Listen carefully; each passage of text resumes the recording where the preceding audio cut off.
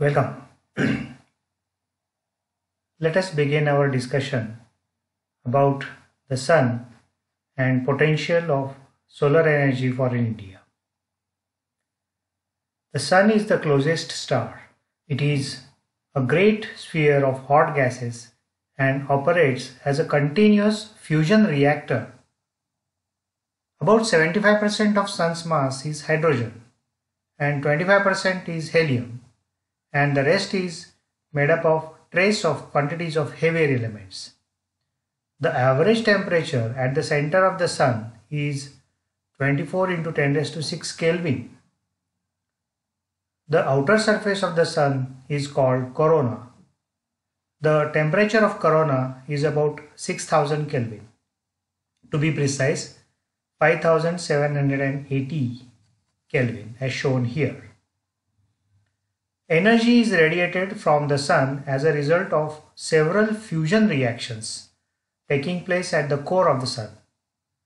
The most important fusion reaction being combination of hydrogen to form helium. The diameter of the sun is 1.39 into 10 raised to 9 meters, while the diameter of the earth is 1.27 into 10 raised to 7 meters. Means the sun is at least 12,000 times bigger than the earth in a single dimension. Sun emits heat and light in the form of electromagnetic waves. These waves are called sun rays. Sun rays contain light as well as heat. Sun rays reach the earth in 8 minutes. Earth intercepts about 1.8 into 10 raised to 11 megawatt of solar power. This is several thousand times more than the global power consumption rate.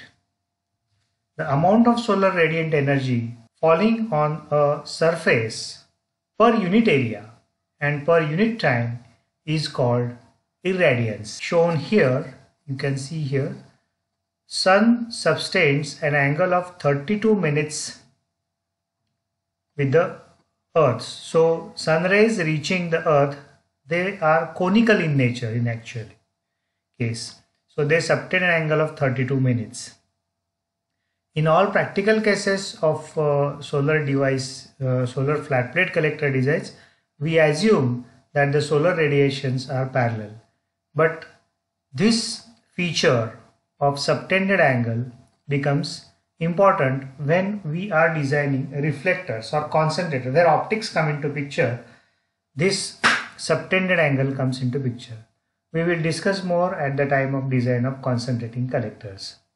But for all practical purposes like flat plate collector design and other photovoltaic design, sun rays incident on a surface on the earth are considered to be parallel. Let us revise something about the thermal radiation. Because sun is radiating heat and light, it is emitting energy. So let us revise some basics of thermal radiation. The thermal radiation is a form of energy emission and transmission that depends entirely upon the temperature characteristic of the emissive surface. So the rate of emission depends on the temperature of the surface. So when a beam of thermal radiation is incident on a surface of a body or part, a part of it is reflected away from the surface, a part of it is absorbed by the body, and a part of it is transmitted. So when a beam of thermal radiation falls on a surface, some part is reflected, some part is absorbed, and some part is transmitted. The various properties associated with this phenomena are the fraction of radiation reflected, called the reflectivity. The fraction of radiation absorbed is called absorptivity, alpha. Reflectivity is called rho. Absorptivity is called alpha. And the fraction of radiation transmitted called transmissivity, tau. The three quantities are related by the following equation. That is, rho plus tau plus alpha is equal to 1. So the above properties also depend on the wavelength and direction of the radiation. Therefore, the above equation is valid for the average properties over the entire spectrum. Most solid are opaque. For example, a shiny surface of a metal. It's an opaque surface. So when the surface is opaque, it transmits no light through it. So tau equal to 0. So for opaque bodies, rho plus alpha equal to 1 as tau is equal to 0. Similarly, if a body absorbs all the thermal radiation falling on its surface, regardless of the spectral character or directional preference, such that tau equal to rho, transmissivity is 0 and reflectivity is also 0, then the above equation is converted as alpha equal to 1. So the bodies in which alpha is equal to 1, such bodies are called black body. This is a hypothetical idealization. There exists no black body in a real life world. So this is a hypothetical idealization that does not exist in reality. Sometimes we think that black colored body or black painted body must be a black body. No, black colored body is not a black body. It is not a perfect absorber. Every object emits radiant energy in an amount that is a function of its radiation. The usual way to describe how much radiation an object emits is to compare it to a theoretical abstraction called a black body. As we discussed, a black body has it emits all the radiation and it absorbs all the radiation. So it becomes a benchmark of radiation. So a black body is defined to be a perfect emitter as well as perfect absorber. As a perfect emitter, it radiates more energy per unit surface area than any real object at the same temperature. As a perfect absorber, it absorbs all radiation that impinges on it. That is, none is reflected and none is transmitted through it. The wavelengths emitted by a black body depends upon its temperature as described by this Planck's law. So the Planck's equation says E lambda is the emissive power per unit area of a black body expressed in watt per meter square micrometers. This is micrometers. So E lambda is equal to 3.74 into 10 raised to 8. This is in the numerator. In the denominator, lambda raised to 5. Lambda is the wavelength of the black body, wavelength of emission. Then lambda raised to 5 into bracket exponential 14,400 by lambda t. T is the absolute temperature of the black body. And then minus 1. So this equation gives us the emissive power of unit area of a black body. So the energy emitted by a black body is a function of temperature, as we have seen from the Planck's equation. And it is not evenly distributed over all wavelengths. We are going to see that. The radiation coming from sun is essentially equivalent to a black body radiation. That's why our study has been concentrated on a black body radiation. So we are modeling solar radiation as a black body radiation. So the radiation coming from sun is essentially equivalent to black body radiation. The total emissive power of a black body is given by Stefan-Boltzmann law, as we all know. Emissive power of a black body EB is equal to sigma T raised to 4, where sigma is Stefan-Boltzmann constant, which is 5.67 into 10 raised to minus 8 watt per meter square Kelvin raised to 4. So taking into consideration diameter of the sun, mean earth distance, and substituting the values of solar constant of 1367 watt per meter square, one can obtain the equivalent black body temperature. We can calculate by knowing the surface area, sigma and EB, we can calculate the black body temperature of the sun, which comes out to be 5779 Kelvin using this above equation. Vice versa, if the sun is modeled as a black body emitting radiation at a 5780 Kelvin. Now we have obtained the temperature from a Stefan-Boltzmann equation. But before Stefan-Boltzmann equation, if we model a sun as a black body, that is a corona temperature, 5780 is a corona temperature. So sun is a black body emitting radiation at a temperature of 5780 between the wavelengths of 0 to 2.4 micrometers. Then the emission spectrum, if we plot with Excel, the emission spectrum will look like this.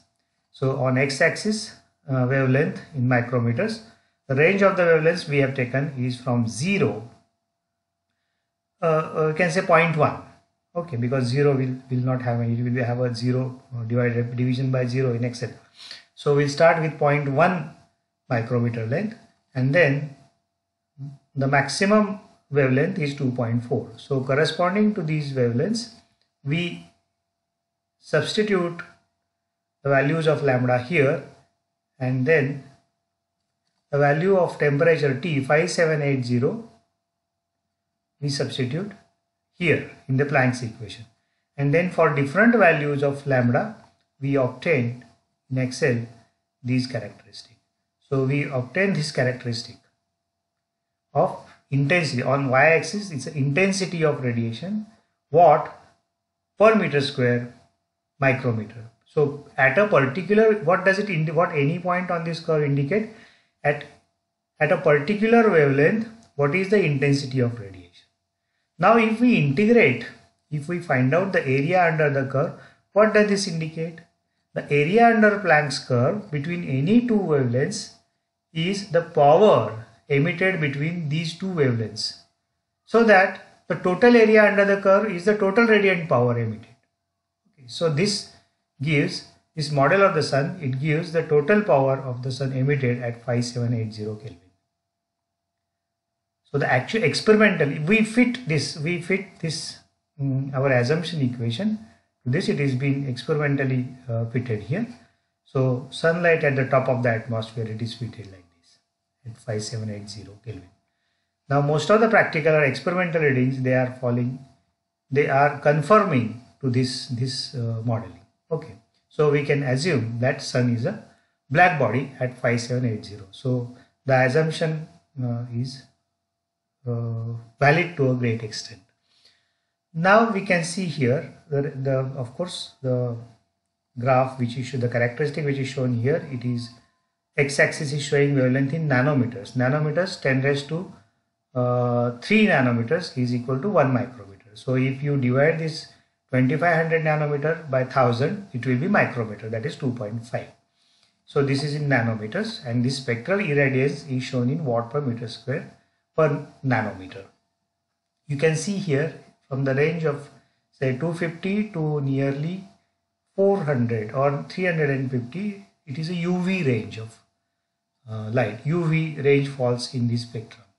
Then visible range is between 400, you can say 400 to nearly 700 nanometers. And then infrared range is starting from nearly 600 and you can say 700, or even you can say 720 or something, and then till 2500. So the total area, total energy in solar spectrum is 1367 watt per meter square. So the above figure, what does the above figure indicate? The above figure indicates that 95% of sun's radiation is obtained up to a wavelength of 2500 nanometers, that is 2.5 micrometers. 95% of sun's radiation is obtained up to a wavelength of 2500 nanometers, that is 2.5 micrometers. The solar spectrum from 250, so 250 to 2500 nanometers covers infrared as visible as well as ultraviolet range. So it covers ultraviolet, visible and infrared range. The entire solar radiation can thus be useful for thermal. Thermal is this infrared range. Thermal is useful in infrared. Infrared range is useful for thermal applications. So the entire solar radiation can thus be useful for thermal as well as photovoltaic application. For photovoltaic applications, this visible range is useful. So the earth receives solar radiation in the form of heat and light. We can use it very much in the thermal and photovoltaic applications. Now next a term which is called solar constant.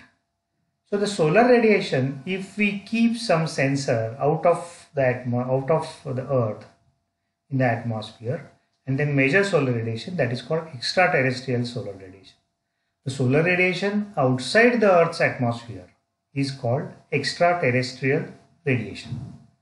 So the intensity of extraterrestrial solar radiation received by unit surface area means 1 meter square, received by a unit surface area normal to the direction of propagation of radiation. So normal to the ray, if we hold a 1 meter square area, at the mean Earth-Sun distance, is called solar constant, ISC. So it is an extraterrestrial solar radiation which is normal to the surface of 1 meter square area. Solar radiation constant is a benchmark of radiation, solar radiation used on for all the calculations. One can say that solar radiation intensity cannot exceed on the Earth, cannot exceed the solar constant on Earth. Okay, so if someone is using solar radiation intensity as 1500 watt per meter square for some calculations, then it is a wrong calculation, because it violates the concept of solar constant, because solar constant we are measuring it in the atmosphere. So, and then solar radiation, or then that sun ray is passing through the atmosphere and it is getting diluted. So the maximum intensity is solar constant. So it forms the benchmark of the highest intensity. So the quantity is difficult to measure from the surface of the Earth because of the effect of atmosphere. The availability of very high altitude aircraft, balloons and spacecraft, they have permitted direct measurements of solar radiation. Some scientists have directly measured the solar radiation intensity outside the Earth's atmosphere. So these measurements were made and the values recorded ranged from 1322 to 1374 watt per meter square. So the World Radiation Center, WRC, has adopted a value of 1367 watt per meter square with an uncertainty of 1%, which is acceptable. So the value of 1367 watt per meter square is used in all our presentations to follow. Now this is just to show the distance between the Sun and the Earth. It is the mean distance between the Sun and the Earth is 1.496 into 10 raised to 11 meters, and solar constant 1367, included angle 32. This is Earth and this is Sun, center temperatures and all.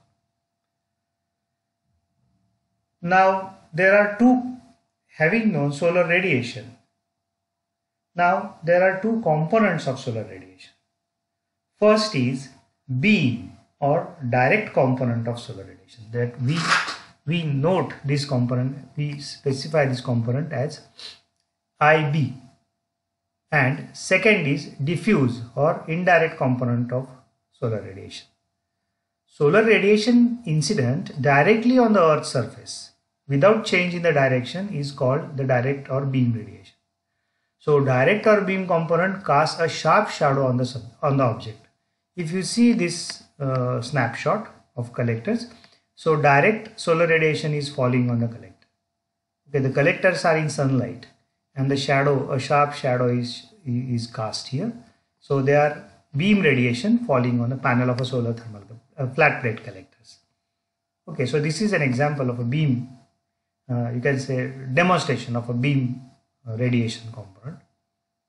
Diffuse or direct component is due to absorption. So when we are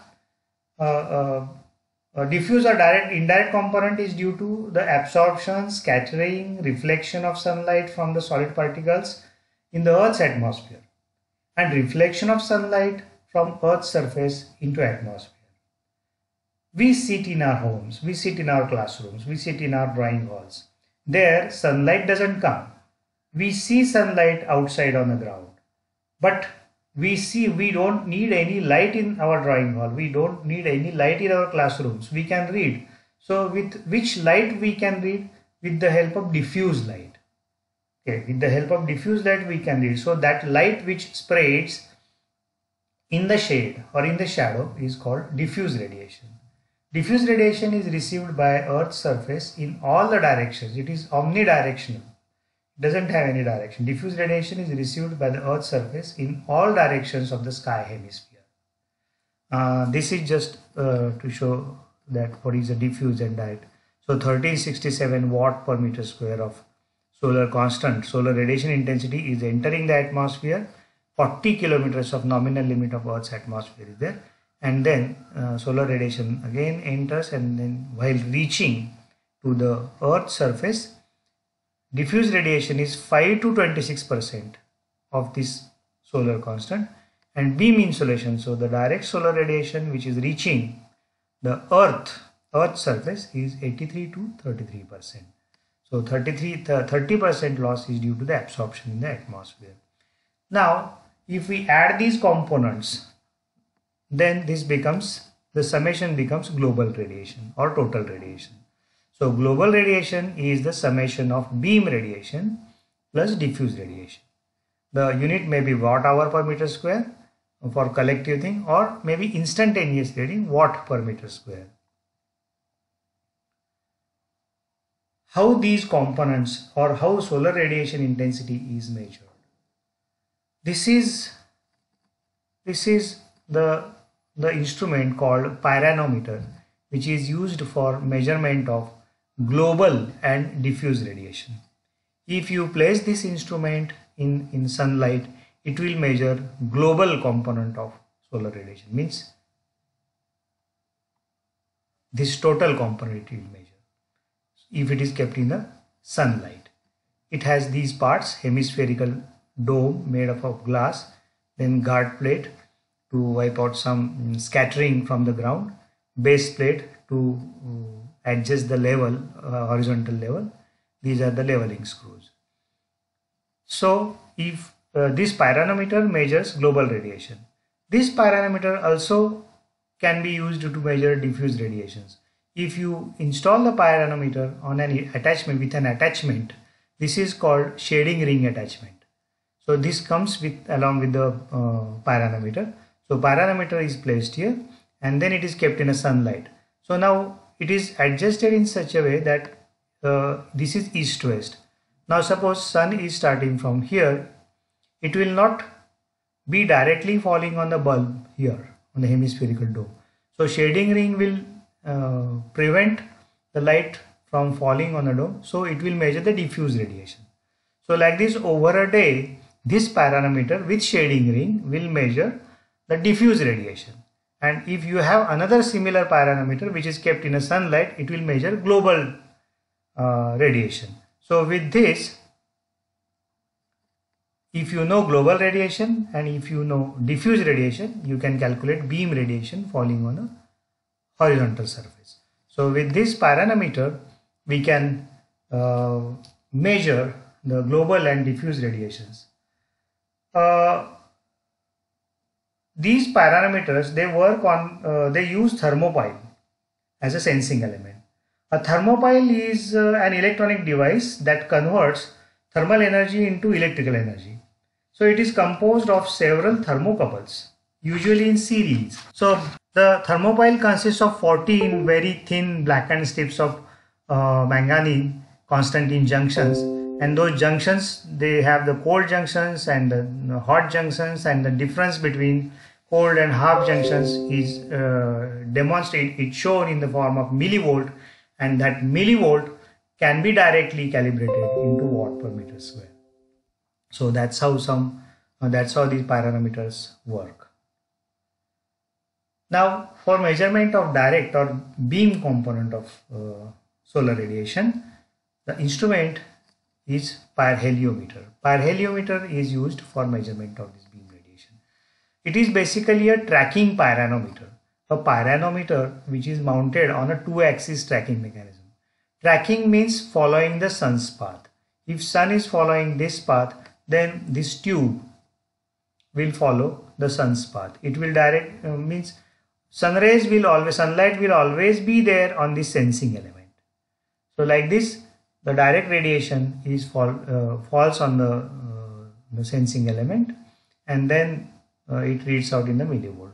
This is just a snapshot of pyroluminate. Now let us come to see the solar radiation available over Indian subcontinent.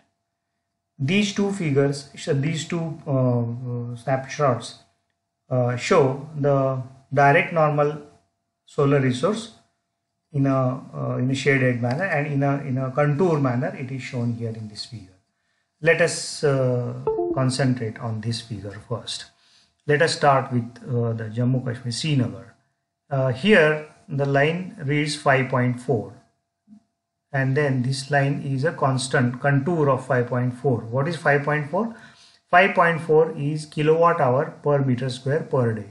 So in this area, the solar radiation intensity, solar radiation falling on this area is 5.4 kilowatt hours per meter square per day. So please keep this in mind, that kilowatt hour is a unit of energy. So per day on a meter square surface, this much 5.4 kilowatt hour of energy is falling. So like this, if we go on looking at these contours, this is 5.4, then this is something 5.4. So the entire majority of the Indian subcontinent covers 5.4. Then in this Gujarat and Rajasthan region, 5.8, a bit higher hot region. Then here still in the eastern Gujarat and Rajasthan side, 5.8. Sometimes it is 6. It is 6.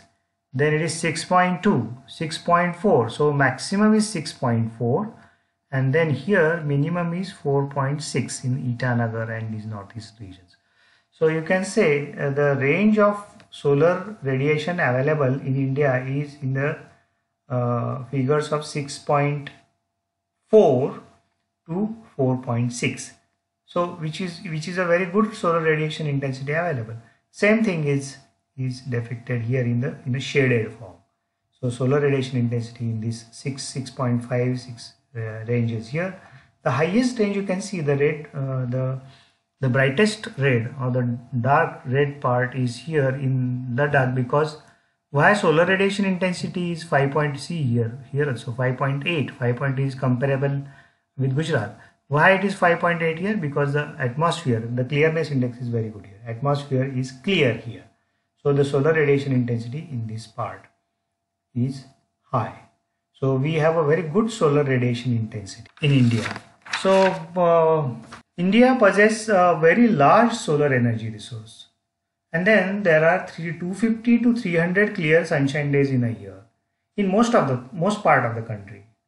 So the average solar radiation we can say in India varies from 4 kilowatt hour per meter square per day to 7 kilowatt hour per meter square per day. So the this solar energy source is free, abundant, perennial and clean. Another case, no one can control or restrict its availability.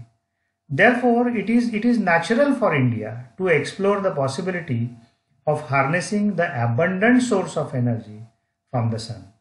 So in India, economic potential for increased use of solar energy for thermal, photovoltaic and power generation applications is huge. So this figure shows what is our development in installed solar capacity in solar power. So this is sourced from Ministry of New and Renewable Energy as on 31st March 2016. So from 2008-9, in 2008-9 it was 3 megawatt peak, but it fast got exponential increase to 6,763 megawatt in 2014-15, and past 2014-15 due to the additional capacity we are targeting very high capacities of installed power. So there is a huge scope. Now where do we stand in the international market? In renewable energy capacity, the top 6 countries are these. So China is currently having the highest renewable energy capacity of 250 plus gigawatt. US is having nearly 140 to 145, 47 gigawatt. Germany is third, nearly 100, you can say 99 to 100 gigawatt installed capacity. This is all power generation. Japan is 50 gigawatt. India, we are nearing to 48 gigawatt. So we need to ramp this up to 200. In Jawaharlal Nehru National Solar Mission, in the 2017-22 5-year plan, we have targeted solar energy installed capacity to 200 gigawatt. Then next is Italy. Italy has nearly 30 to 35 gigawatt installed capacity. What is the takeaway? So the takeaway is solar energy source is globally available, abundant, free and clean. It is but it is not without its drawbacks. So it is periodic. This is one drawback. It is dilute, location dependent and uncertain in nature. These are the drawbacks. But well, in India we have a great resource of solar energy, because what I experienced here when I have been to Germany and other European countries and I have seen their labs, they have replicated, they have modeled the sun in their laboratories to conduct the experiments on solar energy. They have created sun using halogen lamps.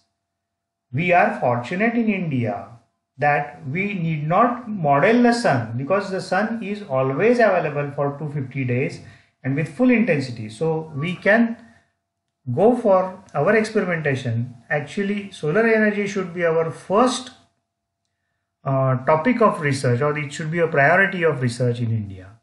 So characteristics of these renewable energy sources pose technological challenges before researchers and engineers.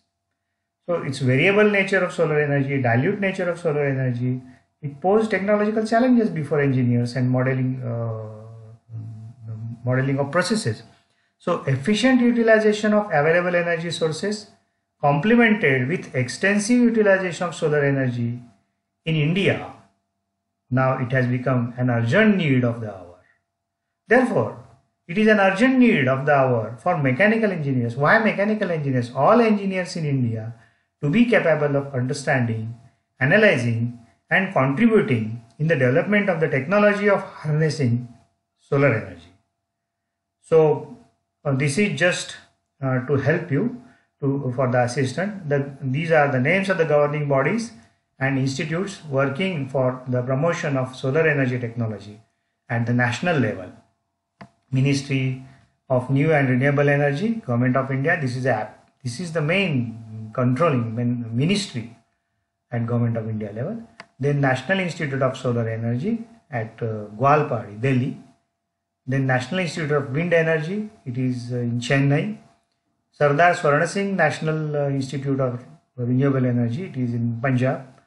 Indian Renewable Energy Development Agency, this agency is a non-financial institute for funding the solar energy projects. Then Solar Energy Corporation of India for implementation of the solar mission projects. This Solar Energy Corporation of India is entrusted with. Indian Renewable, IREDA is repeated here, so we have already discussed this.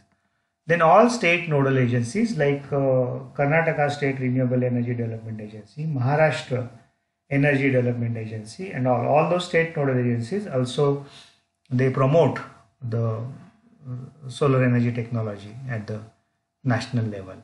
So with this we will take a short break and then continue our discussion in renewable energy applications. If you have any questions, you can mail me the questions to this email ID solarenergymentor@gmail.com. Thank you.